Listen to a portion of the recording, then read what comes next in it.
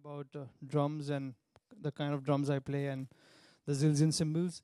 So before we start, I'll just play a couple of tracks. Hope you guys like it. Cheers.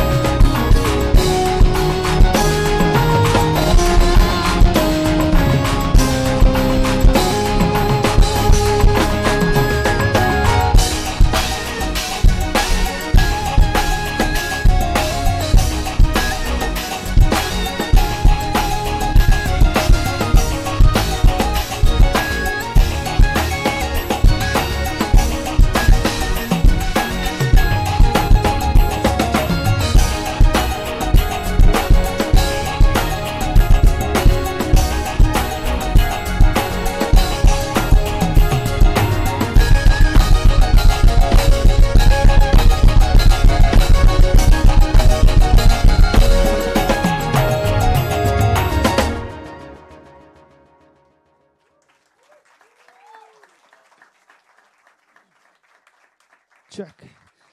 Thank you so much. That was a track called Sight. It's been produced by my friend in UK. His name is Kaz, and it's one of the tracks from his album called Sight. The next one I'm going to play is a track called All of You. You might have seen a video on YouTube. I'd post like a drum cover. So that's the second one I'm going to play. Thanks.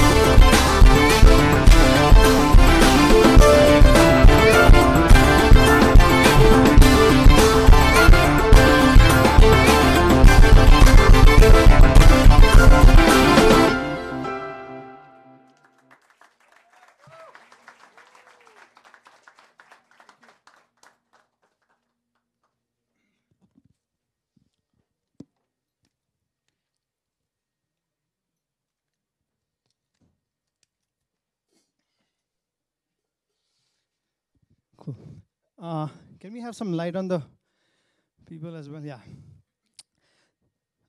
So that was all of you, and before we start, I want to keep this very interactive, and I want to know what you guys think about drums, and also your experiences and stuff, and I'll share mine.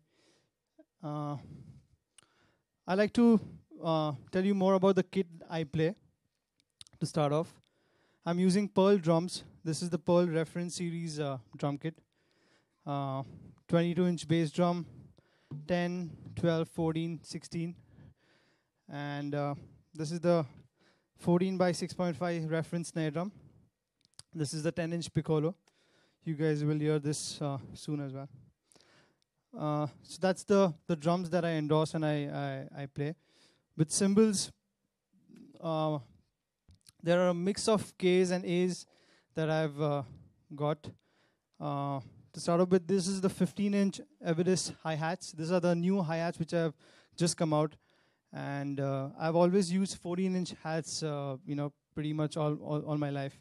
And this is recently I've started using 15-inch. And I really kind of love the sound of this and just the right amount of crispness and, high, the mids. So this is the 15-inch Evidis. This I'm using a stack here, which is a 12-inch spiral with a 14-inch K crash. This is the 10-inch A custom splash, the Oriental splash, and the K hybrid 16-inch custom crash. This is the recent one that I've picked up from the Zin factory when I went. It's the custom medium right 22-inch, and the Zildjian A custom EFX 16-inch with a 6-inch splash. I use a lot of splashes. Also, people who have been following me always hear a lot of cymbal work in my film work and in my songs. I really kind of love these 6-inch splash, and I use them a lot. So, yeah, these are the A custom EFX. This is again a stack that I'm using with a 12-inch EFX over a Oriental China. It sounds great, like a nice trashy sound you get. And this is the 16-inch Zildjian Oriental China. And this is the spiral. Very like I use a lot during background scores and a lot of other studio sessions. So this is a very handy one to have it. So this is mainly my Zildjian setup, and I'm using the Roland SPD SX for all my tracks and triggering samples and stuff. It kind of works really well for all my pop gigs, and it has a 2 GB card, so you can put down like around 20 songs. So this is pretty much about the kit. And so how many drummers in the crowd right now? Most of them. Okay. Can we have a mic out there also, so we can kind of have a little bit of interaction with them? So I also actually, because we have a limited time of an hour, so I wanted to know what you guys want to know that I can share with you, because there's a lot of things that involved in drumming, whether it's sticking, its independence, dynamics, a lot of like tuning part of it. There are a lot of questions that normally people ask me. So we just have 1 hour, so I wanted to make it very crisp so that I can answer what you guys, you're looking at for. So anybody wants to start with any kind of questions that you guys, a query that you want to ask me or something like that? You have a mic?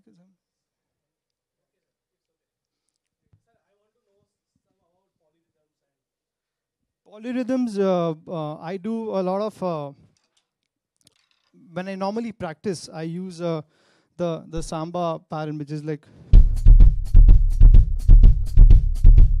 and try to do a lot of claves and stuff over that too, and try to build my independence over that part of it. So that's I've been practicing a lot of that. I can show you some stuff.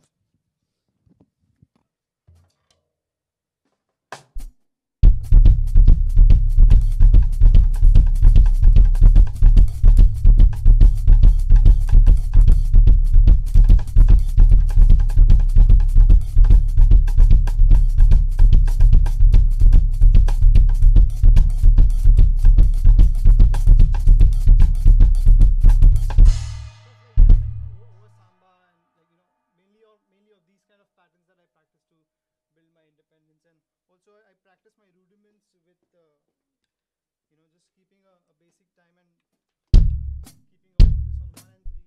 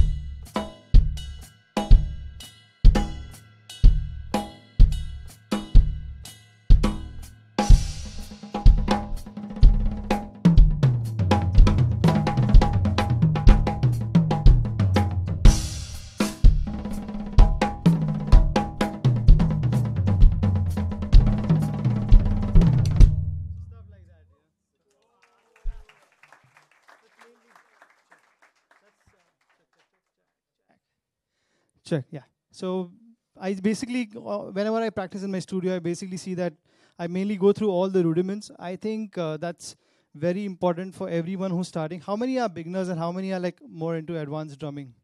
How many are beginners? So let's start with that. Okay, so first to you guys, when you kind of practice at whatever place you have, first of all, practice on a metronome. Always before any exercise you start, always see that you kick off the metronome, put it in your headphones or whatever you guys comfortable with. And all your basic rudiments, starting from single strokes, double strokes, triplets, parallels, flams, and all the rhythmics and whatever all those things that are there. Always see that you practice on metronome and start off on a very slow tempo at something like around 60, 70, and then kind of start building up to 80, 90, 100, and how much ever you can push. Also, see to it that you do it on different I'll show you a thing of double strokes on different tempos that I kind of do it, and I make a triplet and double of that, and the mainly all kinds of different tempos on double strokes.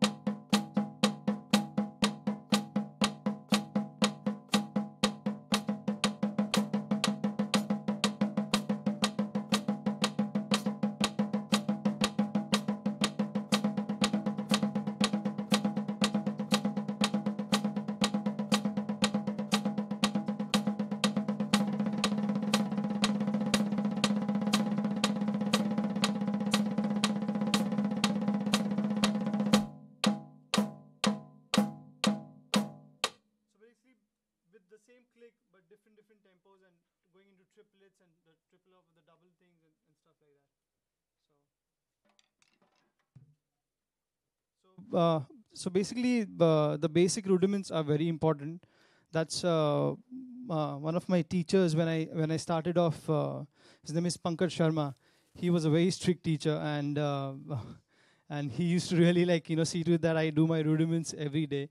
And so he used to always just keep the metronome on, and I used to practice for like 2-3 hours continuously, just taking one particular rudiment. Either one day I'll take single strokes, second day I'll take double strokes, and also he taught me that holding the stick is very important, because first when I started playing double strokes, I used to always play both the strokes, power both the strokes, but he taught me the thing of using the bounce of the stick, which is, at a speed where if you have to play really fast, then the bounce, if you don't have the bounce, then it's going to be very difficult. If you use your arm, it's going to be very difficult. So play it from the wrist, and also getting the right balance of the stick is very important.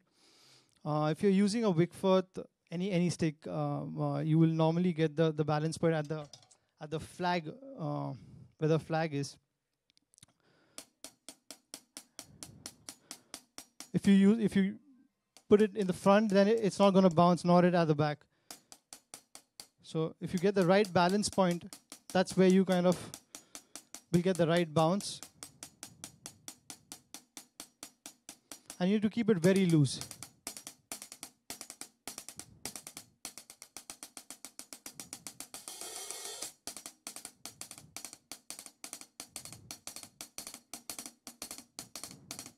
And let the stick bounce as much as it. Obviously, it has to be controlled. It can't be like, it can't be this. So that's why a lot of people ask me about double strokes, that, how do you play that? And I'll just show you a small thing on that.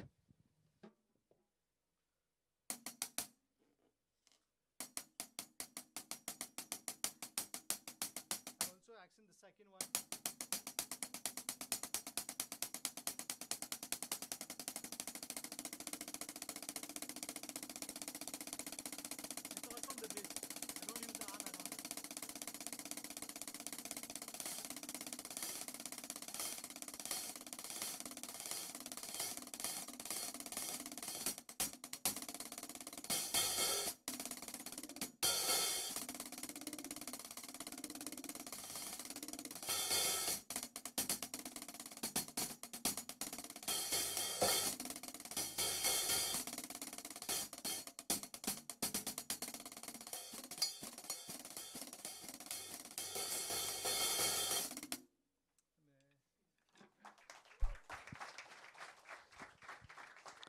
So yeah, basic rudiments, stick technique, very important, let it bounce.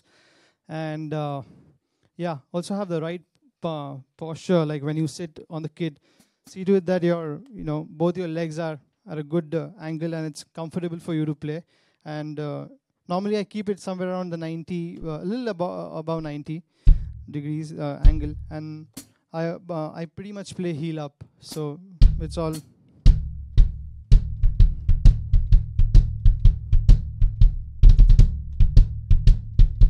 Putting the pressure.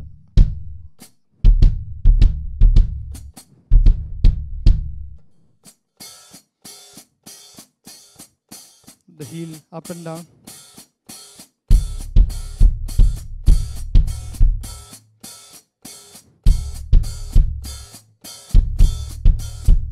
So yeah, all these things are there.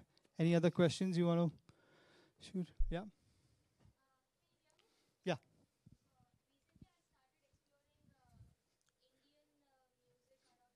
Yes. Nice. Okay.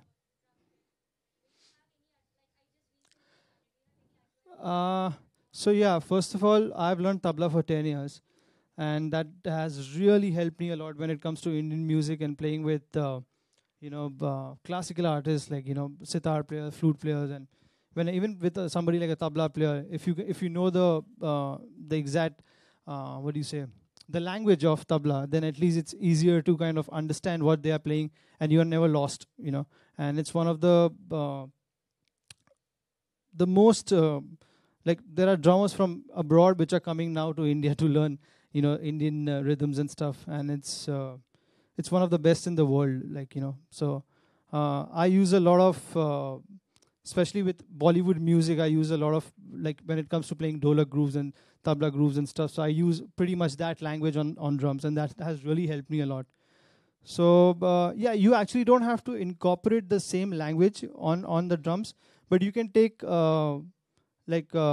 basic knowledge of rhythm and basic knowledge of what do you say? Like you can take any talam. Like if you heard the second track, it had division of 11, division of 9. So sometimes I count it as takadimi takatakita as 9. I use a lot of Carnatic rhythms as well. So I sometimes count all these rhythms into more into Carnatic rhythms so that I can remember it easily. So if you've heard the first the second piece that has the intro part is 9 11 9 7. So I will count as takadimi takatakita takadimi takatakita. Takadimi takatakita takadimi takatakita takatakadimi takatakita. Takadimi takatakita takadimi takatakita takatakadimi takatakita takadimi takita.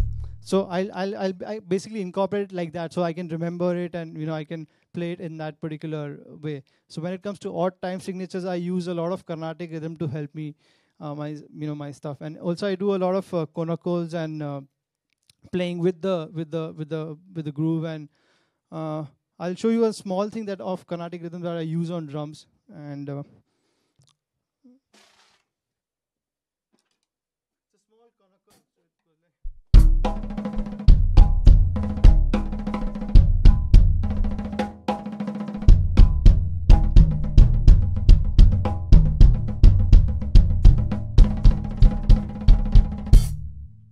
So this is like a small conaco that I put it on drums in that particular way. And I see to it that I do justice to the bowls which are there.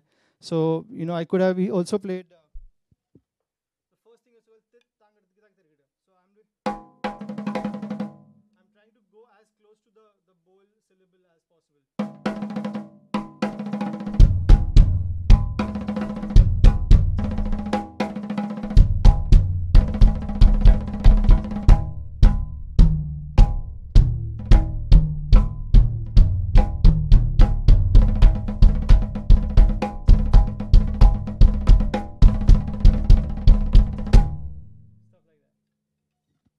So that's the way I kind of incorporate, Carnatic rhythms, Indian rhythms on this thing.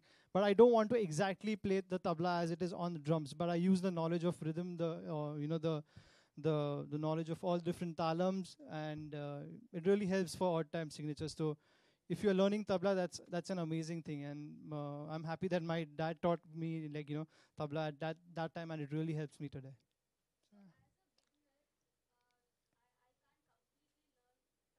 Yeah. See, even if you don't play like a pro, it's okay. But till the time you can understand the knowledge of the tabla, that is more important. The content which is there, you must have kaidas, you have relas, you have tihais. If you can understand the concept, how that tihai is made, when you play a chakradar, it comes after 3 times you play that, it'll come on one. So if you understand the concept, it'll be really amazing for you to apply that on drums. You don't have to be like a pro tabla player or but if you learn basics of it, and if you learn the talams, the basic kaida, the relas, the chakradas and stuff, it's really going to help you a lot on drums. Especially because we are in India, and it's all about Indian music out here. So if you can learn that, that's amazing. Yeah, we'll come back to you. Sorry. Yeah. Yeah. Hi.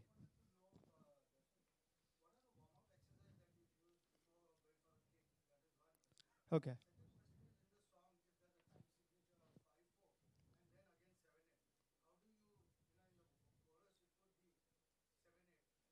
Yeah, that's what I did even on the second track. Yeah, see, basically, those are things that you'll have to. Yeah, yeah, correct. Uh, See, basically the first track was pretty much a demonstration of all that because that has a really lot of odd time signatures happening on that.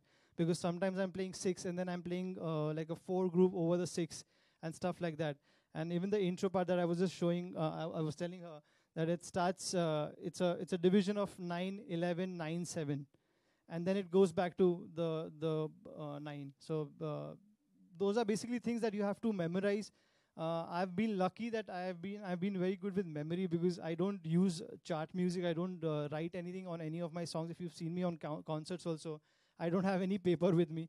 So you need to obviously have a good memory to. If even if you don't have, you can also kind of write it down, and a lot of people write it and play.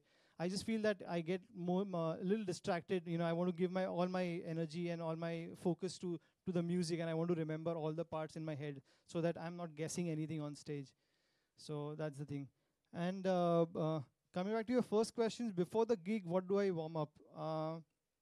I yeah, see, basic. I pretty much carry my practice pad, or I also do it on in the hotel room on my pillow whenever I can.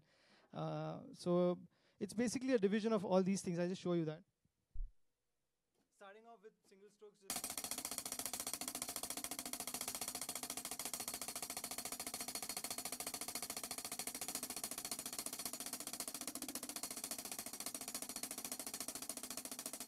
So I do inverted doubles to kind of just get a thing of division of left and right. So I do this is an exercise that Steve Smith had showed me once. It goes like this.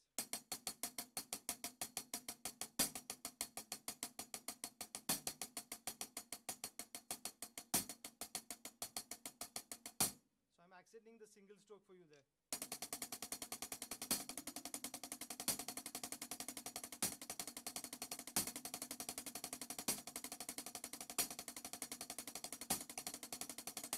It gives you a nice warm up, to the left and the right hand both, and you can also incorporate single strokes with that.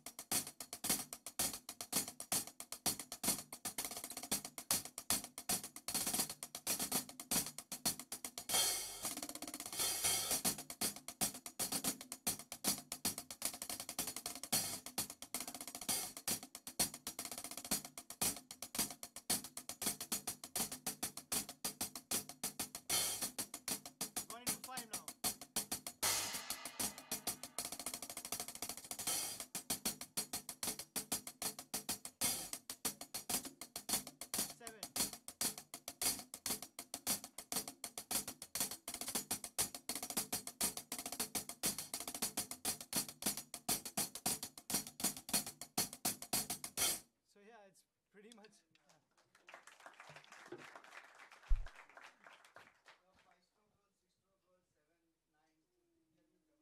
Yeah, it's like there are like a millions of those, man. You can go online and you'll find I use the six stroke rolls actually, which my guru Ranjit Barot, he's taught me, and he plays a lot of those six strokes out here. So it goes like that. It's right, left, left, right, left, right.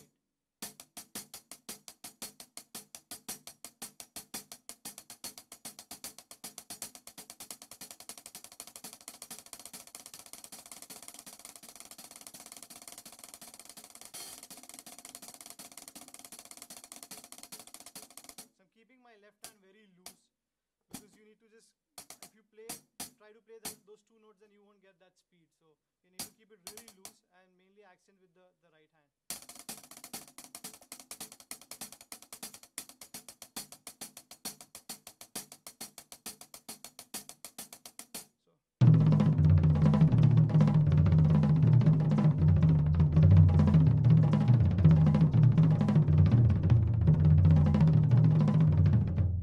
It sounds complicated, but it's actually.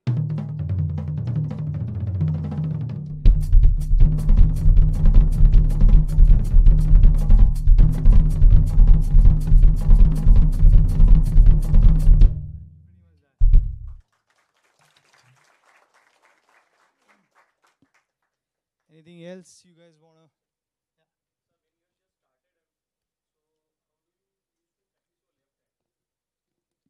Left leg, left hand. I really had a crazy time developing that, because if you are righty, your left is really weak.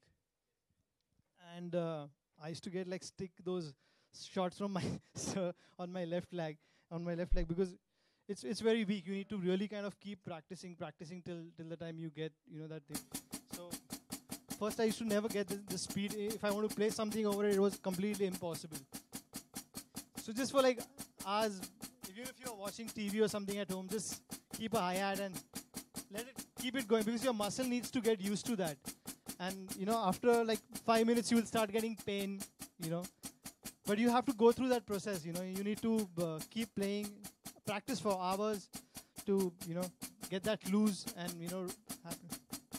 So that's it. Anything, if I'm even watching TV or on my computer, I can just keep practicing so that the muscle get used to it, and that's the only way to loosen it out, and to get it to play at that speed. That's the only way you can. Same thing with left hand. My left hand was very weak when I started off, and it's only by playing for hours and hours the same basic rudiments, going with that. That's the way I'm building. Even when it comes to double pedal, actually, I've recently started playing double bass, and it takes a lot of time. First of all, I don't play a music which has too much of double bass in it, but I've started incorporating a little bit for fills and stuff on songs, even on Bollywood songs and stuff. So, but yeah, it takes time. I'm still kind of working on it. I'm not as fast as I want to be, but I'm still like, same thing I do, like, basic single strokes, double strokes, then the parallels. You can actually apply whatever you play with hands exactly on legs.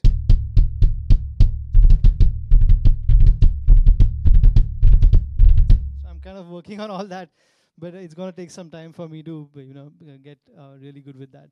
So.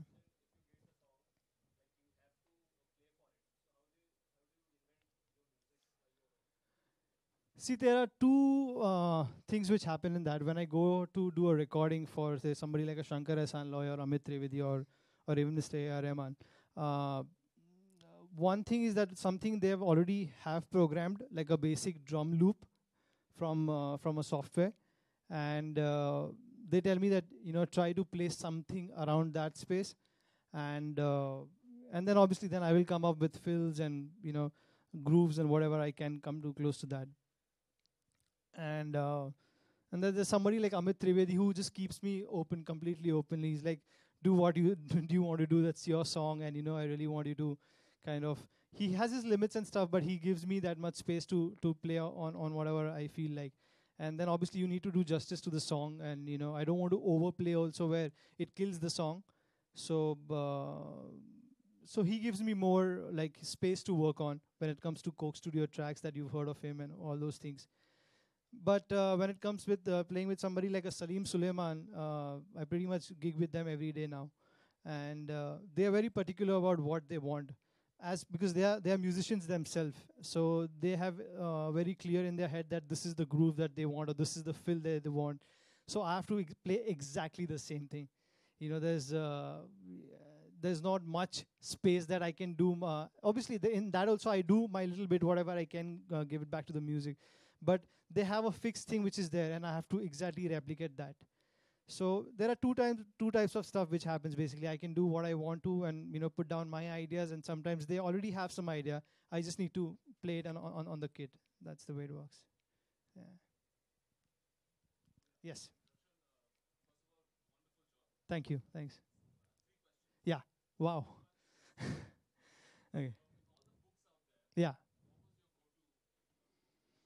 Uh, I actually, I had this teacher called Lester Godino. He had his own set of books that he used to kind of follow, and one thing was called Groove and I exactly don't remember the name. It was called Groove and something, and it had like a VCD also inside it, and it like a couple of CDs, audio CDs as well, and. So I've done a little bit of notation work, the reading stuff as well, but I didn't go too much deep into the reading bit of it. I only stick to like mainly rudiments and just getting basic exercises from there, and grooves, different kinds of grooves, 5/4 and 7 and all those odd time signatures and stuff from there. But yeah, I was not too much into the reading part of it, because I found the practical knowledge too good. And also I luckily, thanks to Ranjit sir, I got to hear a lot of music first actually till almost till the time I was 15, I was not listening to the right music. When I got to meet him and I got to spend time with him, he had these two big folders of CDs in his studio, and I pretty much burned all the music down from his place. Like, I had to copy every day. I just go to the studio and copy albums of Billy Cobham, Tony Williams, Buddy Rich, Dave Weckl, all these people that time it was, the YouTube was not there and all these things were not there. So we used to, keep, basically burn CDs from him. So that really kind of opened my vocabulary, till that time I was not that, I didn't know exactly how a drum kit sounded. Actually, it should sound. And when I started listening to people like Tony Williams, Billy Cobham, I was like, whoa, like this is the way a drum should sound. That's the way I want my tom to sound. That's the way I want my snare drum to sound. So it basically opened a completely different world for me. So listening to music is very, very important. Yes, notation, books, everything is great for, putting down exercise and stuff. But please listen to good music and listen to the real music. Yes, there are Bollywood songs. There are all these which are very attractive and stuff like that. But you need to hear, if you are a drummer, you need to hear the right music. And listen to albums of Mahavishnu and Mahavishnu Orchestra and even the recent albums that Ranjit sir has played on. And so there's a lot of material. Dave Weckl has recently come out with a new album with Osnoy. And so just go on YouTube, type all these names. There's so much material available to all of us now. We are really lucky that it's within a tap you can kind of get all these things at your thing.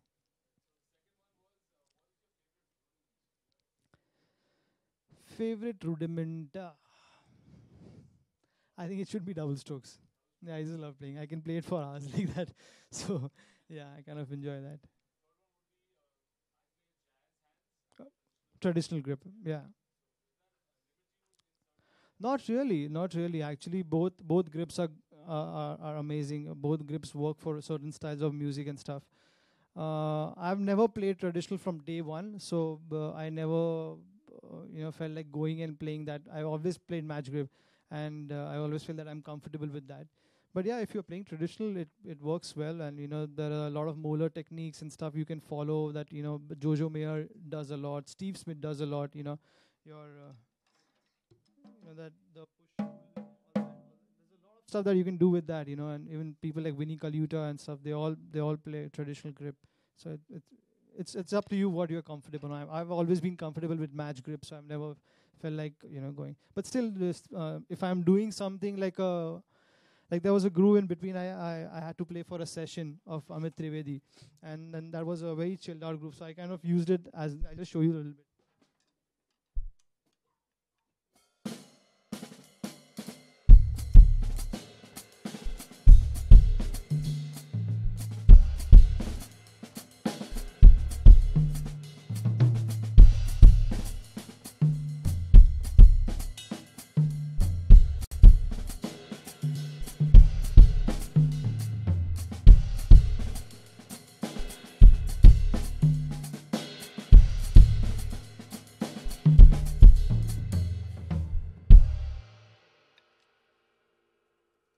So I do use it, but it depends on the music and stuff if I'm comfortable doing that. But I pretty much stick to match grip. Thanks.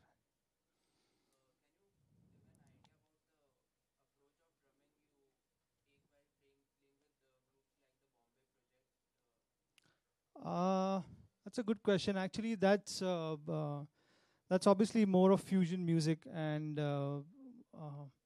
then again, there is a lot of odd time signatures happening on that also as well. If you've heard the Bombay Project album, there's a thing in, yeah, there's a Chennai Central which is there. So yeah, the approach again, the same thing is like I have to switch my style of playing. Like it's not pop rock stuff. So I have to dynamically also control because I have to remember there's a flautist in the band, and it's his band. So I have to keep the dynamics accordingly. So it's mainly dynamic wise. I have to play a little up and down on that, and again, a lot of Indian rhythms come into the picture because as it's a an Indian instrument flute.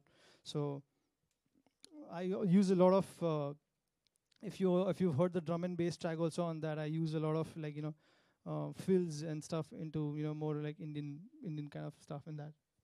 So yeah, it's a different thing where when it comes to pop rock stuff, it's more it's hard hitting and it's more in the pocket playing. Yeah, you have a little space to play around and do your bit. I get a little bit of solo to do and yeah, it's fun playing with that. I actually miss playing with them because nowadays we don't gig that much. But yeah, it's good fun playing that. I had a great time recording that album. Yeah.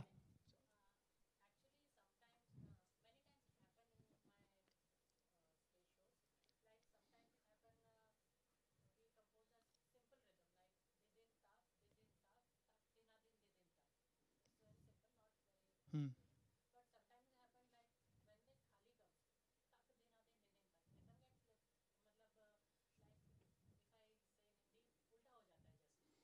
But वो तो फिर खाली भरी का थोड़ा तो yeah, I think you have to meet and practice together. I think that's the way. And उनको थोड़ा खाली भरी का भी समझा दो कहाँ कहाँ खाली होता है कहाँ भरी होता है तो थोड़ा अच्छा रहेगा उनको नहीं तो फिर भरी भरी का ही गाना ले लो वो बेटर पड़ेगा फिर खाली का आएगा ही नहीं भरी भरी करते रहो आप सिर्फ दिदिंग ताक दिदिंग वो भरी भरी बजाते रहो सिर्फ खाली भरी का ज़रूरत नहीं है हम्म okay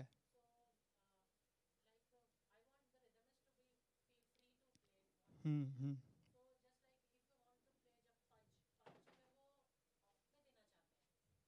You mean accent, yeah. Hmm.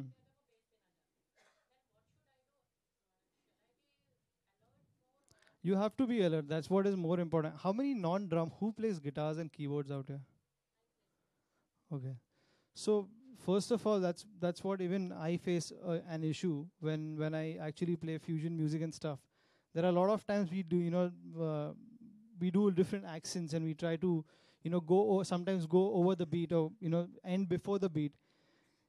Keyboard and guitar players are the only people they can never hold it somehow down. Somehow I feel the time is very they don't practice I think on metronome or they are not used to people playing off or something like that. So I also recommend you to that you also have to learn a lot of about time. He can play whatever he wants. He can accent the way he wants to. Obviously, it should suit the music though, but it doesn't mean that you can go off. You have to hold down the time, whether it's the bass player or the keyboard player or the guitar player. You guys have to also hold the time. Sometimes, yeah, why not? Yeah, yeah, absolutely, absolutely. So yeah, yeah. Sorry. Anyway.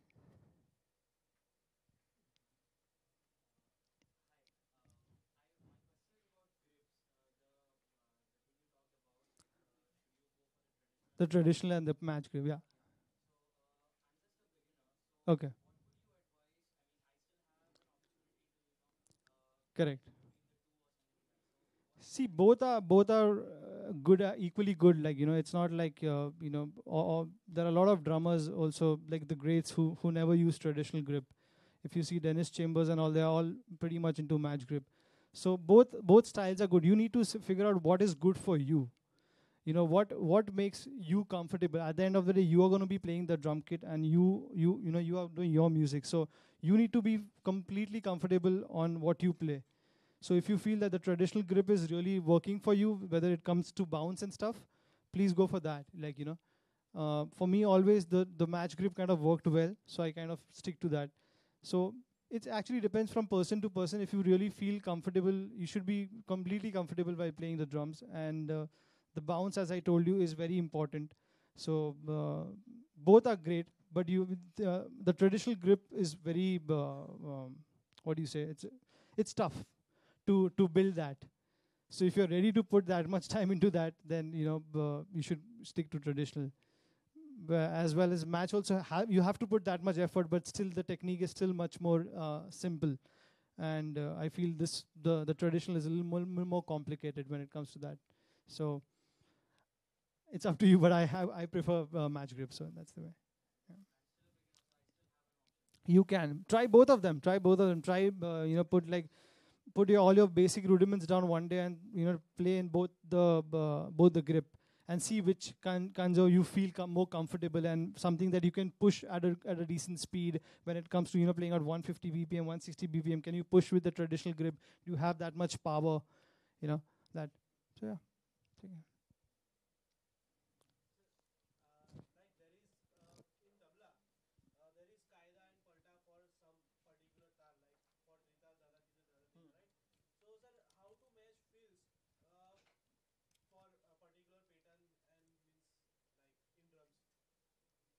How to match fills on?